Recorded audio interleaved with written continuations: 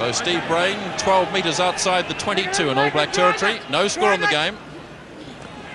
Tapped on the All Black side, but once again, as we saw in the first test, it's untidy. Kirk under pressure. 15 metres out. Steve Brain, close to the line. Bainbridge. An early try to England. In fact, it's John Hall, the big side row forward, who gets the try.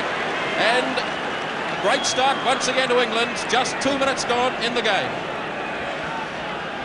And once again, it came from tapped ball that the All Blacks thrashed back to David Kirk. He couldn't take it. And this is where the All Blacks got into all sorts of trouble. Kirk missed the kick into touch, and then New Zealand going backwards, and Brain just about knocked it on. Lucky he didn't take the ball, and then John Hall crashing over. What a start.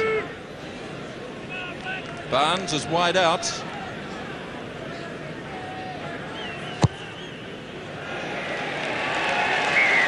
Didn't hit it particularly well, but it's 2 points nonetheless. So England 6 points up, just 2 minutes gone. The scrum was 10 metres out from the 22 in English territory. Nexted back to Kirk on the blind side to Smith, not much room. Good kick though from Smith. Taylor was there quickly. Porkery to John Kirwan. First test try for John Kirwan.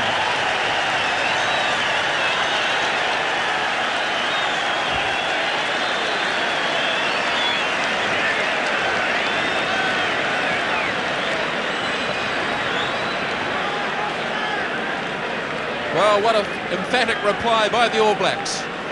And a good kick from Wayne Smith will get his confidence up. See the way he kicked it right on the point across the field. It was contested by an All Black and an Englishman. That was Taylor, picked up by Pokey. The good pass over the top, and John Kirwan did the rest. Having trouble getting it down. It's a free kick here to the All Blacks. So there could be a drop kick on here. Kieran Crowley is coming rather slowly. I think Wayne Smith could be the man. He's walking out number 10, as long as he takes his time. Kirk back to Smith, the drop kick.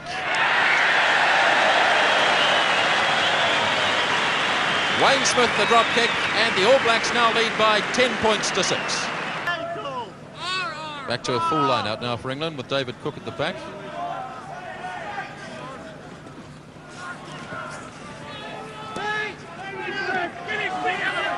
Coming again for England, Melville to Barnes, the drop kick from Barnes. And Stuart Barnes replies to the drop kick a few moments ago by Wayne Smith. And the deficit now just the 1 point. New Zealand 10, England 9.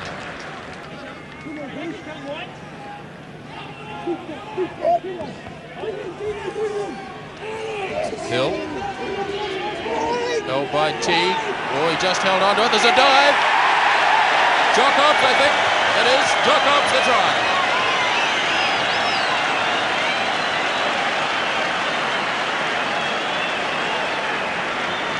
Continued pressure by the All Blacks brings its reward as Jock Hobbs gets the try, and the All Blacks now have a decisive lead in the game.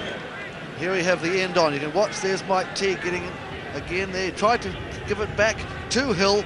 Jock Hobbs there. Kieran Crowley out near the touchline.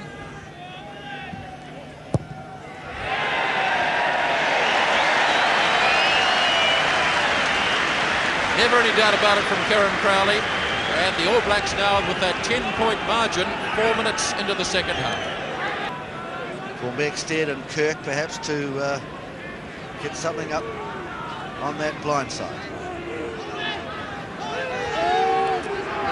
Once again held by the All Blacks. Mexted getting close to the line. Mexted held by Cook. Mexted got the try. I think they might have to share that try.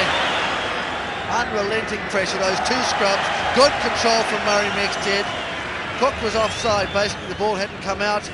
Shaw with the ball. Mexted has got his hand on it as well, and over they go. All Blacks continuing to press, leading by 25 points to 9. Big advantage in the scrum today for the All Blacks. Kirk away to Smith, to Taylor, missing out Porkery. Crowley, Green, Craig Green, and gets there.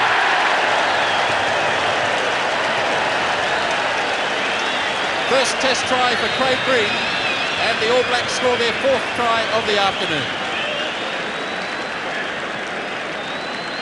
This is the skip move, the very good move taken. Now watch the way it goes, straight across Paul Keary's chest, and in came Kieran Crowley at pace, and a good move by Craig Green coming inside his marker, and it's just the strength of this man that took him over the line. Look at that, sheer strength. Good try.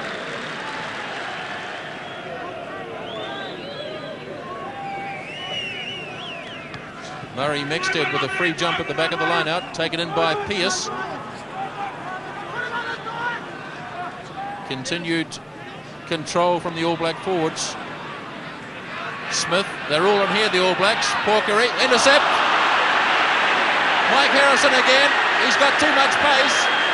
And for the second time in 2 test matches, Mike Harrison gets the try.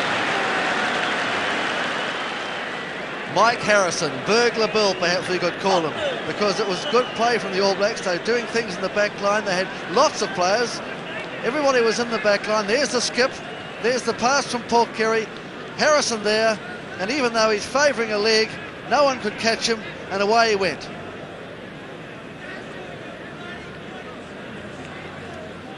Two tries and 2 tests.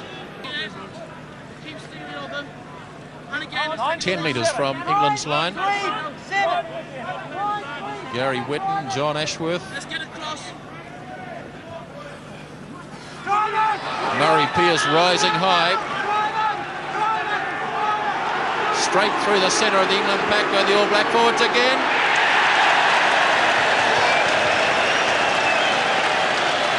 Let's see who comes up with it. Could be Murray Pearce.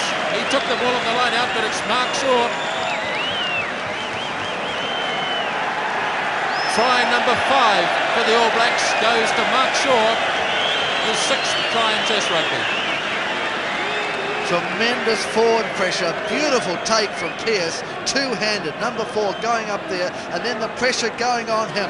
Look at the All Blacks just slowly pushing Pearce. Number 6, watch for Mark Shaw. He takes the ball off Murray Pearce and plonks it down. Attack. Scrum on the 22. All Blacks ball. Kirk to Smith, Taylor, Porkery, Crowley, Craig Green. Try number 2 for Craig Green.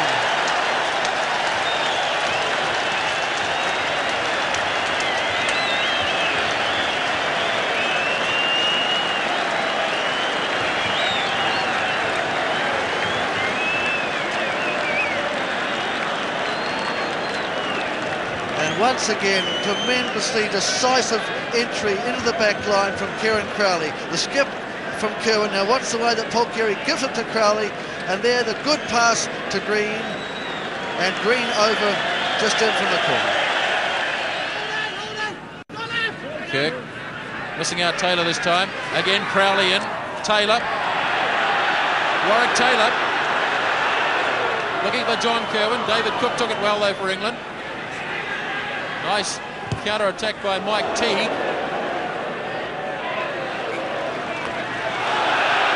And Mike Harrison is not at all happy with Stephen Porkery. And it's all on.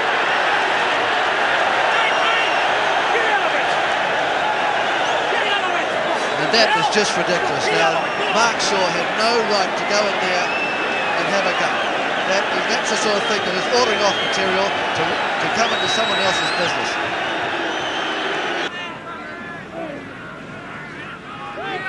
Hill.